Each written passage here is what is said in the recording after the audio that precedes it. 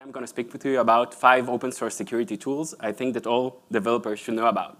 So first thing first, most of the developers that I know doesn't really care about security, at least not the first thing, right? So when they say about if their code is secured, most of the time they say, not me, I don't know how, or something else doesn't really relevant. And so why does developers need to know about security tools? So hi, my name is Ran. I'm a developer team leader at JIT. It's a product security company based in Israel, a startup. We're still very small. I have 10 years of experience in managing rules. I started at the IDF in a unit A200. It's similar to the American NSO. I was there for 7 years. Then I joined a cybersecurity startup. I was the first employee and one of the forming team members. Called BDEM. They were acquired a year ago by Datto. And then I took my backend skills to the limit. I moved to AppsFlyer, if you know it. It's also Israel, but it's already 10 years old. And they're doing mobile management. My team was responsible for 100 billion events a day. And even though I come from some cybersecurity background, I consider myself as a backend engineer. I was mostly in infrastructure and middleware. And even myself didn't think about security first. Thinking about performance, functionality, user experience, even cost, and only then about security. So I joined JIT to help all developers know security better. And I will show what you're doing at the end. But first, wait, going down. I'll discuss to you about all the 5 security tools. Why do I think that all developers should know about them? Why do you need to secure? How to choose the right tool? And a demo. If you last till the end, I will show also what JIT is doing with all those security tools. Great. OK, so why? So we believe in a term, it's a relatively new term, called minimum valuable security. Like you have minimum viable product. Probably you all know about it. So we think that, like the product, it should be also in security. You have to start early. Don't wait for a breach to happen, or for the CISO to come and start asking questions, or for the company to have to do some compliance, like SOC 2 and things like that. You have to start as early as they can, and shift left. So I'm sorry, I've heard it a lot of time in this convention. So I think that this is the future for developers. I mean, up until years ago, developers needed DevOps teams, to start servers, to do a lot of ops operation. Now they can do it by themselves. They can raise lambdas, servers, whatever they need. Also in QA, they can create end-to-end tests by themselves. So I think the next thing is security. There are a lot of companies in the recent years that are starting to do this shift and give the developers the power to secure their code. So with a lot of power comes a lot of overhead. So they have to do it iteratively, not doing all at once. Let's say they didn't start early, and the project program is running for years. If they want to do it now more secure, it can take them a lot of months to do it. So we're talking about doing it iteratively. Next thing is, why do you need to secure? So those are just few of the categories you need to secure. You need to secure your data to protect from any secrets to being leaked. You have to secure your libraries you're using, the infrastructure for cloud infrastructure and everything else, your containers, and runtime scanning.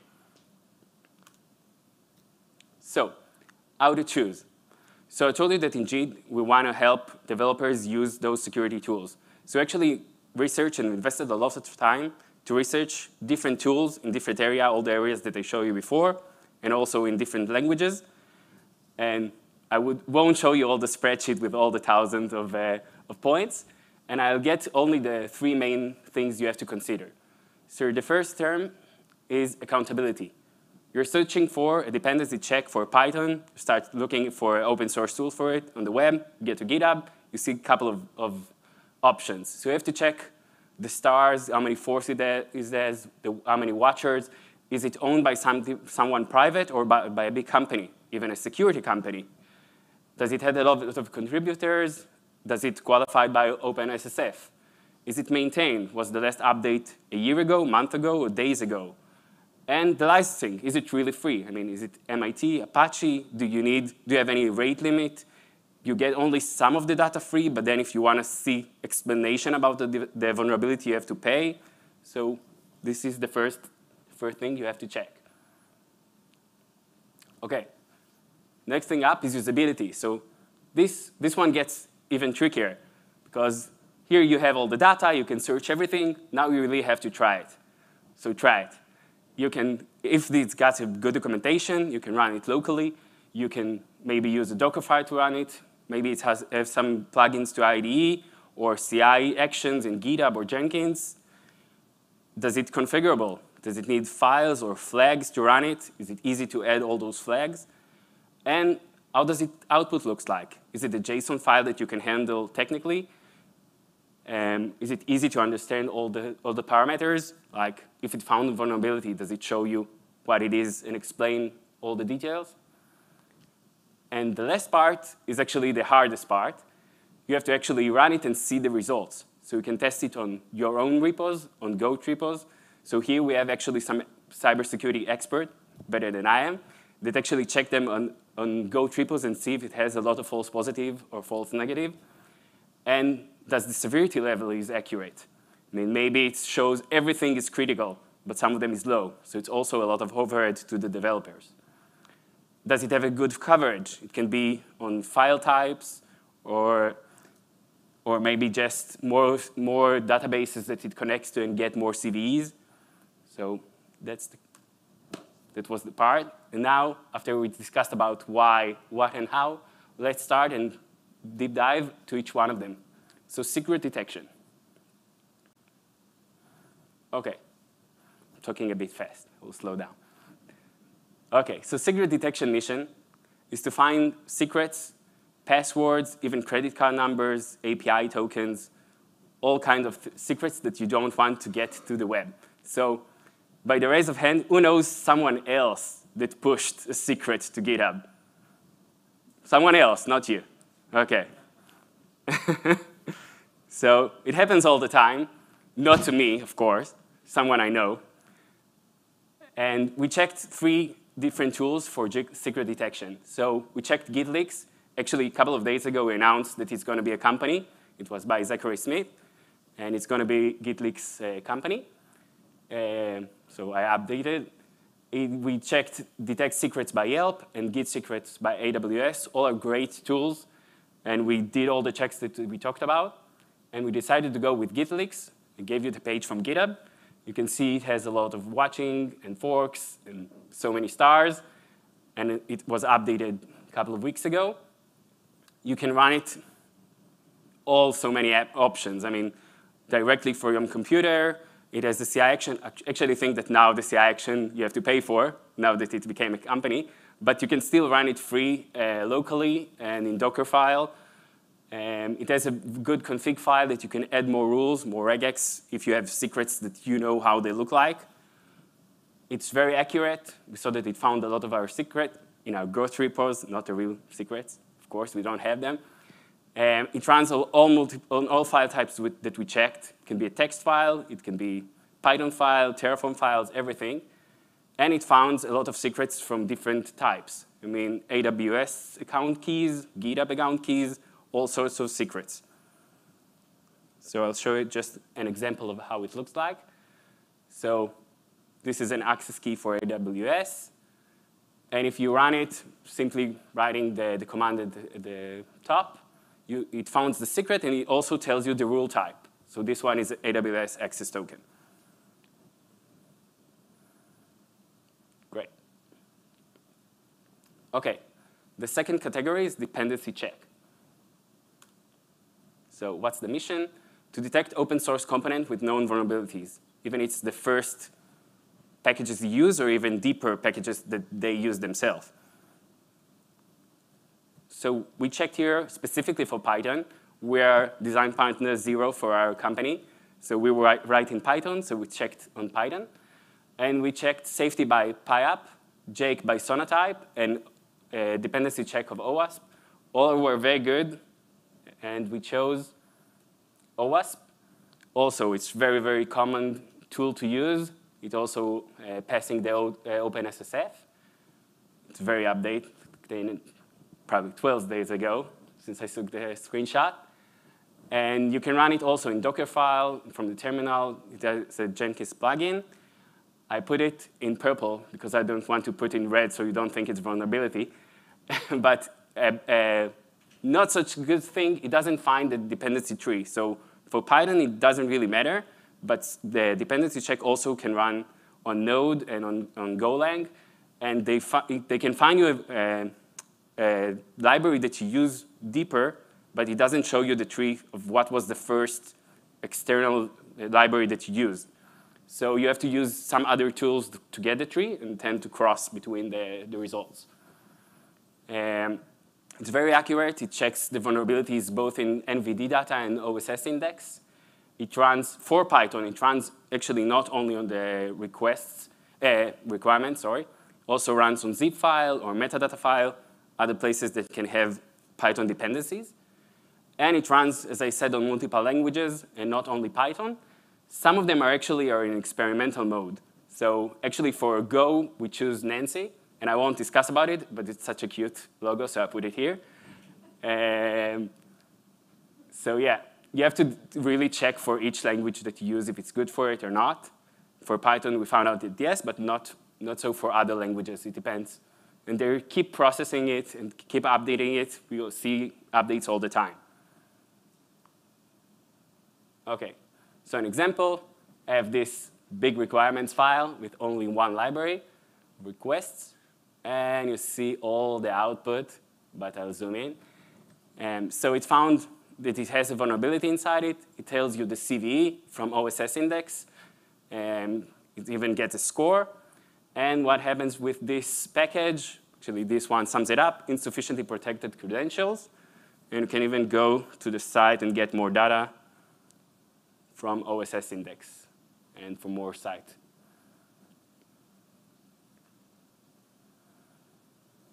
Cool.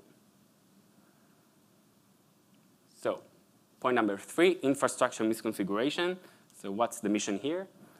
So we wanted to detect misconfiguration in infrastructure as code before it hits the sky, reaches the cloud. It can be missing encryption, too broad permissions. Maybe you're not logging, which is actually essential in security, or not using other mandatory things you should use. You have some default ports or any other default values that you shouldn't use. Let's check the picture. It helps me to slow down, so it's OK. OK, so we checked TFSec by Aqua, Kix by Checkmarks, and Checkov by Palo Alto. I think all have a booth here upstairs. All were very, very good tools, and it was really hard to choose. We go with Kix after a lot of testing. Also very, very strong tool by Checkmarks. Very updatable, stars and everything. And it can run on multiple file types. It runs on Terraform files for the AWS, CloudFormation JSONs for Azure and Google Cloud as well. It has powerful queries, I think more than 2,000 queries you can see on the website that it runs and scan and check if there is a vulnerability in your code. It does nightly build, so it can get updates all the time. And the non-fileable scan is actually a line from their output. So usually, when you run it, you get a JSON file with all the data and all the vulnerabilities, even if it didn't find anything. But if there weren't files to scan, meaning there were JSON files but non-CloudFormation JSON, it gets you a text file with this output. So it's not the only case. There are some kind of cases when it not gets you the output you're looking for. So you have to handle it yourself. And here's an example. So this is Amazon Elastic Block Store, and this is the config for it. And I'll zoom in. It found you the severity in medium level, and it's essential to use encryption, and it's not enabled. I want to add something else. Compared to Checkov, which was also good and also gave us a lot of results, Checkov didn't give us the severity level. And this can be very overwhelming to get 2,000 vulnerabilities without any severity level. You don't know which one are more critical than the others. So this is one of the reasons that we choose Kix and not Checkle. Okay. But both have very good false positive and false negative scores. Okay, container scanning.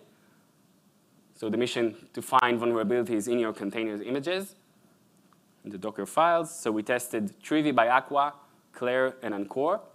And we chose to go with Trivy. Also, they have a boot upstairs, I think, of Aqua. Also, a lot of stars and forks, and it's very updatable, maintainable. And it's very, very easy to use. You straight out of the box. It's very accurate. It runs on multiple OS packages if your Docker file runs in different packages. And it also detects secrets and infrastructure as code vulnerability. So why is this line in purple? Because for Trivy, it's good. It does a lot of things. But actually, it is better for Docker files. And we use the other tools for secrets and for infrastructure as code. So if we use Trivy as it is, we will get actually duplicated findings and vulnerabilities from all the tools. So you have to configure what you want to get from each tool, if it is configurable. So I didn't add the Docker file, but I ran it on a Docker. It found 3 vulnerabilities. 2 of them is because buffer overflow because of a long path name. And the last one is runtime. So runtime scanning, you need to check your web application, even your APIs, while they're live, up and running. It's also called Dust. So we checked between ZAP by OWASP Foundation, Nikto, and Arkini. I think actually they're already deprecated. And ZAP is a well-known tool. I hope you already know, have heard about it. I think it's running for 12 years now. And it's very, gets a lot of releases, a lot of contributors, passes the OpenSSF. It can be run in 2 types, full scan Docker. You can actually install it as an application, and it has a UI, and you can configure everything. It's very, very extensible. So it's got a marketplace. It's got a lot of plugins. So if you want to deep dive in it, there's a lot of work you should do to add more plugins and to use it better. It's very accurate. It has a lot of feature. It checks for SQL injection, broken access, cross-site scripting. It does fuzzing, authorized and unauthorized access. So many, many tools and many things it can check. OK. So here, just an example of finding that it found. The content security policy, the header is not set, and it explains you the reason why it's a problem. It gets a risk score. I don't know why it's both low and medium.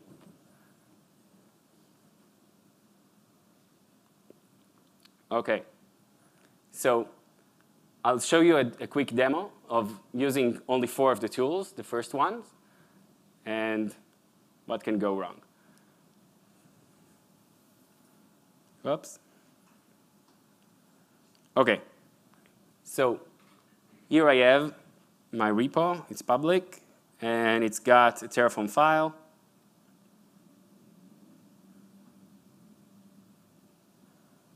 Using DynamoDB. I have here a Docker file with some passwords in it.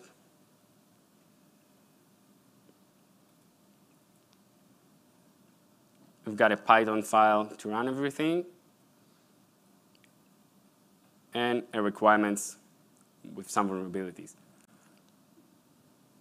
OK. So I just configured a GitHub workflow, called it security YAML. And you can see here, I will zoom in. OK. So I just wrote all the tools that we discussed about. It runs parallelly in different jobs. So secret detection, this is all it has to take in order to run. Actually, it runs only on the last commit. Unlike the others, which checks all your different branch. I'll discuss about it later. Dependency check. So this is OWASP dependency check, and everything you have to pass it in order to run. So this is for running on Python.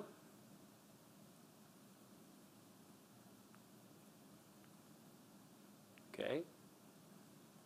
Infrastructure as code. This is kicks running on the Terraform file. Told you it can run also in other file JSONs and a lot of things.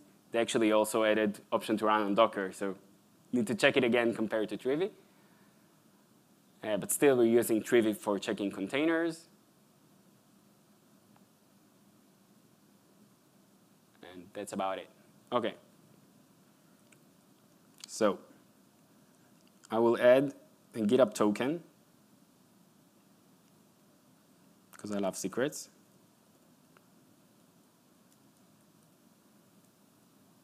I saved it here.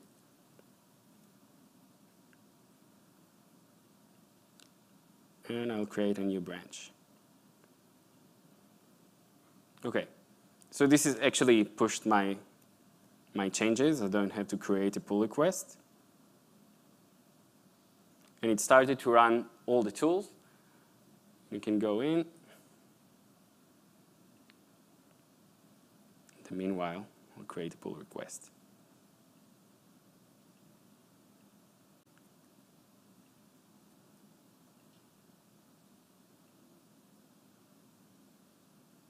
OK. So this is the secret scanner by GitLeaks.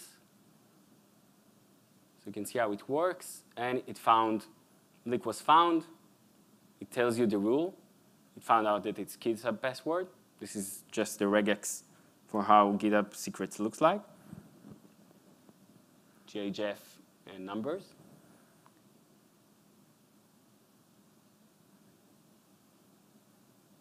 OK, dependency check finished.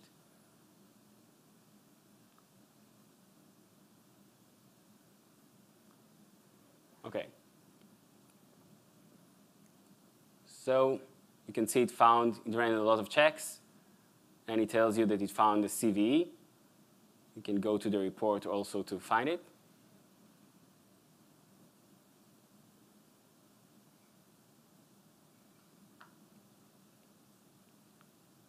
They finished really by the order.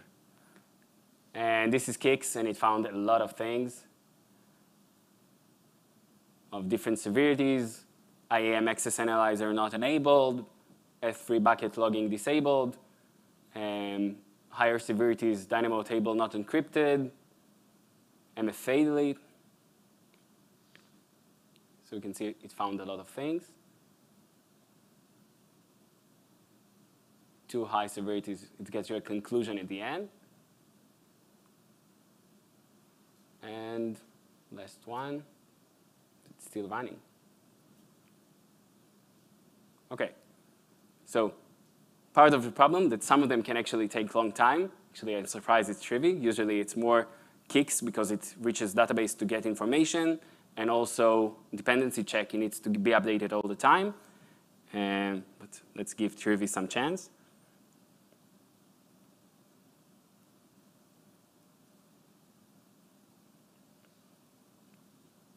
Thank you.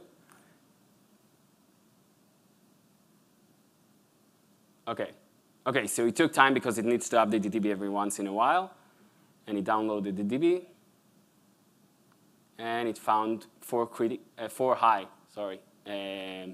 vulnerabilities. And it explains you the reason why. Zoom in.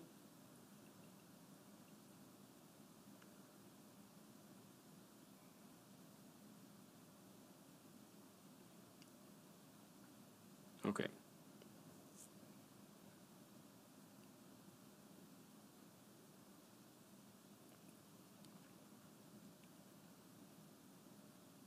So I'll go back to the slides. OK, so I show you how to run everything, and we discussed about some difficulties that we have with them. I mean, not all of them, most of them are pretty accurate, but you have to add, some takes time, some have different output files. So you have to handle each one of them and see how to use it. I still recommend, if you're not using any of them and you're using Python or any other tool that we discussed, to try and see it for yourself, to just add in and see if it finds vulnerabilities. Another issue is, unlike Git leaks, they run on all the default branch and find all the findings since day one. And it also can be very overwhelming to the developer to just write his small PR and didn't want to see all the other files that he didn't touch. So we at JIT actually want to do an orchestration of those tools and to help you use them very easy and much faster. And those are some of the tools that we're running. So it goes for different languages and different technologies. Prowler, for example, is for running checks to your AWS cloud. SamGrep is for static analysis for JavaScript. Bandit is static analysis for Python. GoSec for Go. We discussed about the cute logo of Nancy. And, sorry. And we also added branch protection, checking your branches at GitHub to see if you enabled branch protection, and more other tools that we're using ourselves. And I'll show you our tool in a minute, but these are some screenshots. Let's just see them. OK.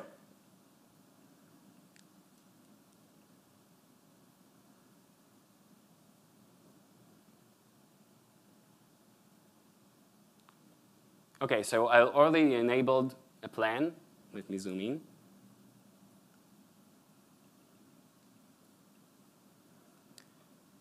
So I want to check on my assets. I want to check static analysis, dependency checks, secrets, containers, and infrastructure as code.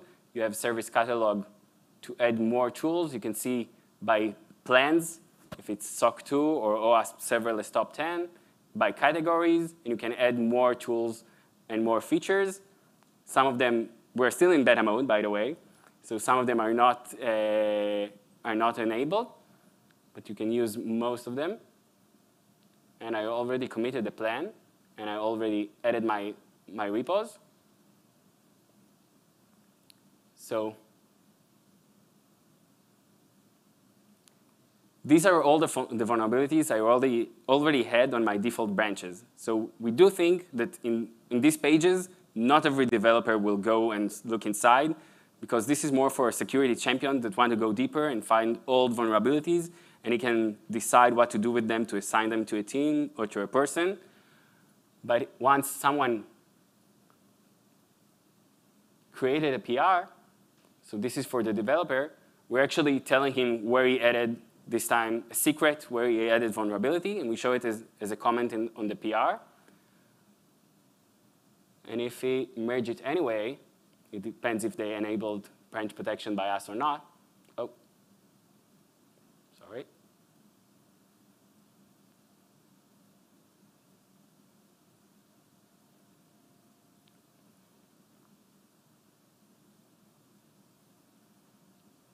So only then it will go and appear here in the finding page.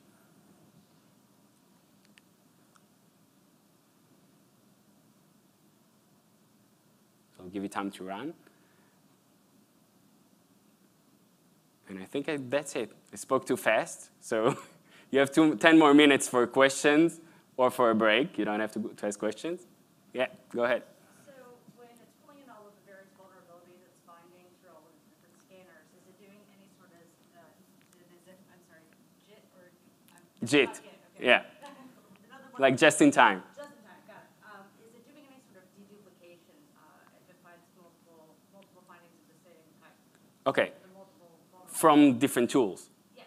Okay, so yes. So we're actually checking what the file extensions that were changed in the PR, and we only run on Dockerfile Trivy and on CloudFormation files and Terraform files, kicks. So this way we won't get duplications.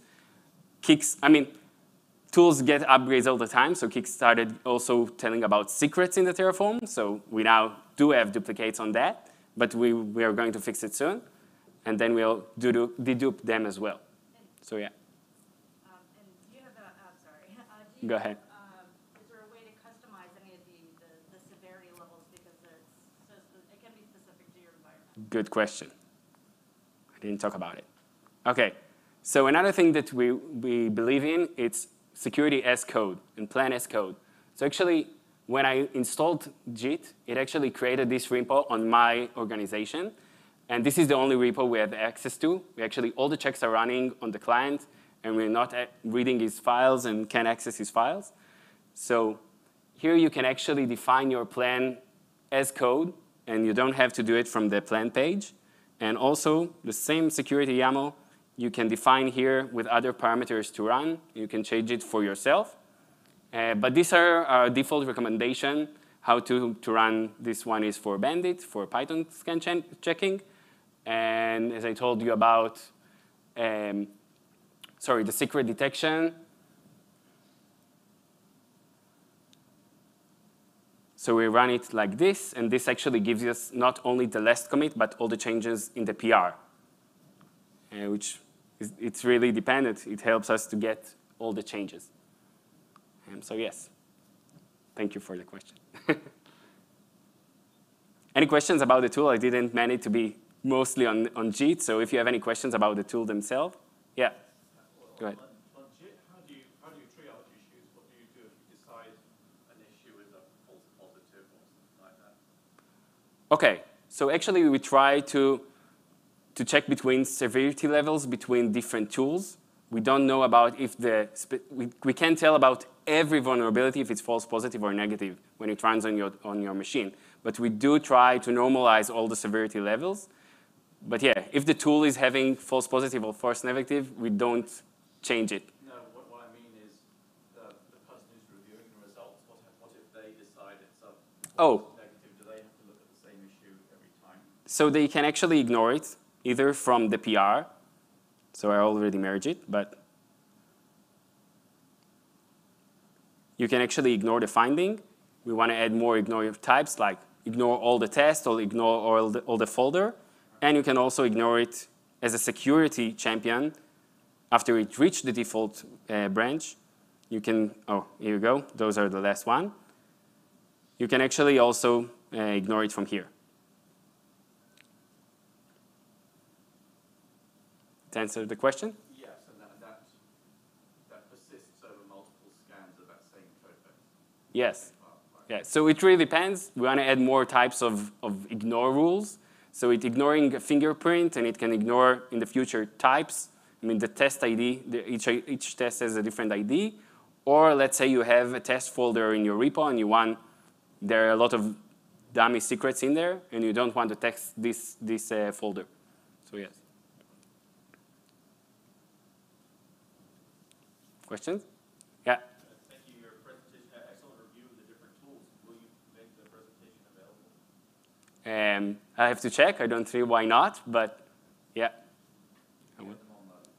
Yeah, I looked at your presentation wasn't on the schedule, I think, so it would be great if it was available. OK, great. I'm sorry, is JIT a commercial tool or an open source So tool? it's not an open source, but it's in a public beta, free beta. We just announced it like 2 weeks ago, and we got out of stealth mode. And we do want some part of the code to be open source in the future, all the way to wrap a tool and to handle the different outputs. So we do want it to be in the future open source. But we do have we work with GitLeaks, and we sponsor them. And they also use us for themselves in Go.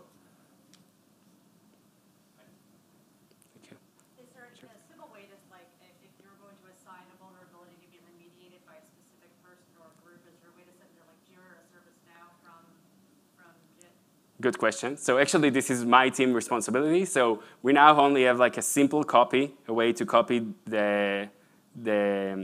all the fields, and you can copy multiple findings. But it copies them in a way that you can actually paste it on Jira, and it gets all the fields. We want to do better integration with all ticket providers like Jira, Shortcut, and things like that. And yes, we're now started to work about remediation. First from dependency check, that's the easiest part. And we moved on to start looking at the infrastructure as code and infrastructure misconfiguration remediation. Still working on it. So if you have any ideas, we want to do it actually, I hope to do it from the PR. It will send you a suggestion, and you just click on the suggestion, and it will change.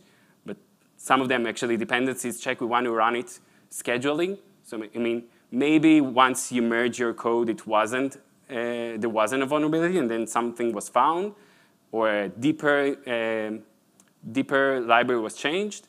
So actually we need to run dependency check every week or every day, and you might find something afterwards. So yeah. The tools are running in your own environment, in the customer's environment? Yes, so all the AppSec tools on GitHub run on the client environment, and other things like Prowler that runs on the AWS cloud, we run it from our Fargate machine. Yeah. But the results are consumed by your cloud-based tool. Sorry? The results of the tools are then consumed by your Yeah, cloud-based. exactly.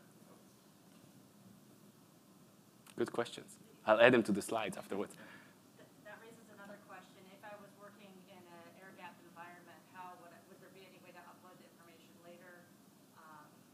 If the scripts are all run locally and I can connect to like a local repo, could we run this locally as well? Is there any way to do that? If you can run JIT locally, you mean? Yeah, I mean, just putting all these tools together, trying to think of this as a full orchestration of like, what can I do quickly if I'm in an air-gapped environment where I don't have a whole lot of access to get out? Is there any possibility of pulling some, obviously not all, of this information down, and then pushing it someplace else locally or back up to JIT here? So we don't have it now. Okay. We'll think about it. Yeah. Good idea. Okay, so thank you all. And before time, so we have 4 more minutes to drink coffee. So thank you.